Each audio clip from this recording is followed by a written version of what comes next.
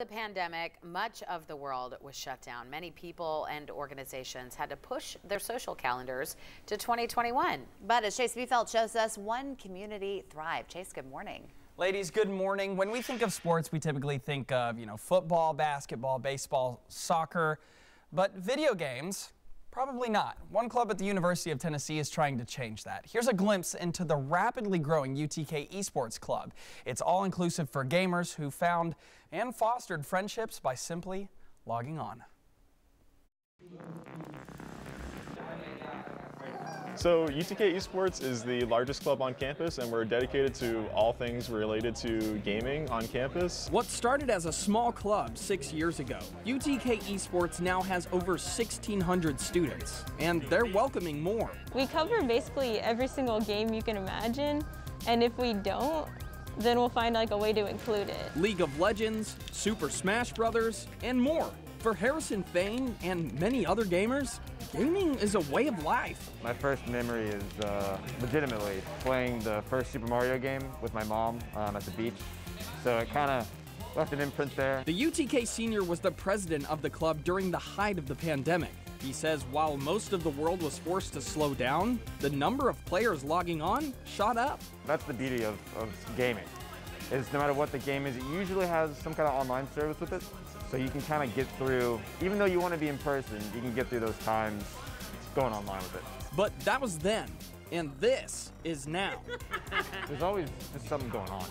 What? Someone's like, oh, you guys are doing a tournament for this? I haven't played it before. Is that cool? Can I play? It's very wholesome and very connected. The club gets a lot of support from the university, funding student trips to national competitions. They offer reimbursements for travel and your stay, and they actually paid for the tickets to be at that event. And they're pretty competitive. We have one of the best Call of Duty teams in the nation. We have a top 4 Madden player also. We had one Knoxville player for Smash Brothers actually win the event for Ultimate, which was huge.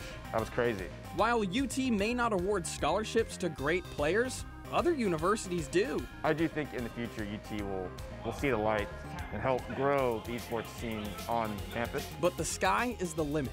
It's tough to say if there is a ceiling, It only seems like esports is growing. Regardless of your age, you could be an 80-year-old man, walking in the door, just wanting to play some games. your skill, You could bring your 6-year-old kid and they can come on through and play Smash Brothers. sexual orientation, or gender, Anybody, LGBTQ, doesn't matter. UTK Esports welcomes all Knoxville gamers to join their ranks and connect It's opened a lot of doors for me. by simply logging on.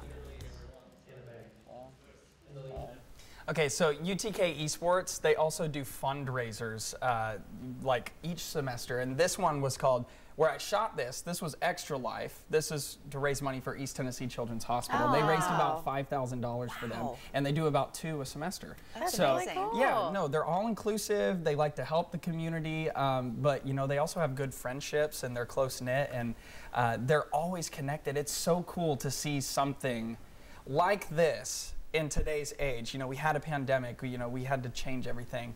They didn't really miss a beat. Yeah, I love that. and they have a cool Smokies logo with a little headset on. They do. I like that. I really like it too, yeah. So the club is about 6 years old. Okay. And it's still growing. It's just over 1,600 players on their Discord. That's where they connect and have conversations online on a computer, and that link is on WBIR.com right now. Anybody can join that to see what's going on in the gaming community. Cool. Chase, thank you for bringing us that story. Really neat. All right, we're going to check in with Mike on that.